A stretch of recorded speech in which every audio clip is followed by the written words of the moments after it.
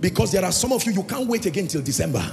No, the Bible said this is the day, not this is the week, not this is the month.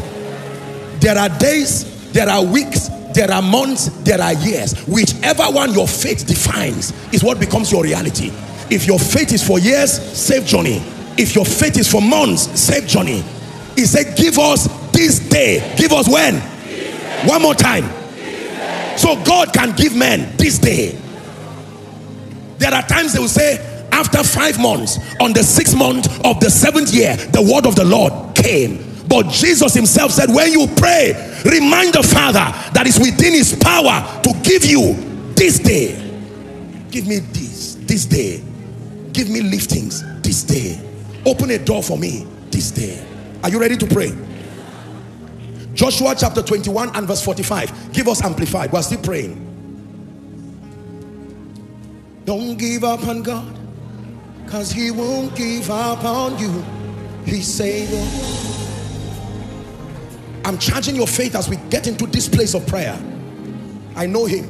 My God is able to do just what he says he will do. He's gonna fulfill every promise to you.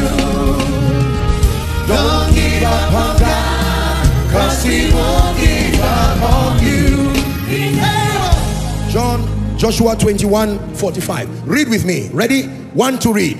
There failed no part of any good thing which the Lord had promised to the house of Israel. All came to pass. How many? How many? Are you ready to pray?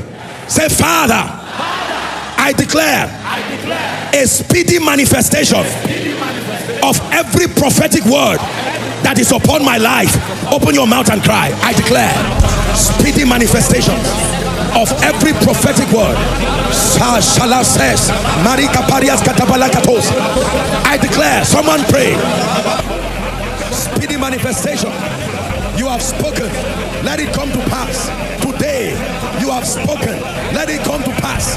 Now you have spoken, let it come to pass. Now you have spoken, let it come to pass. Now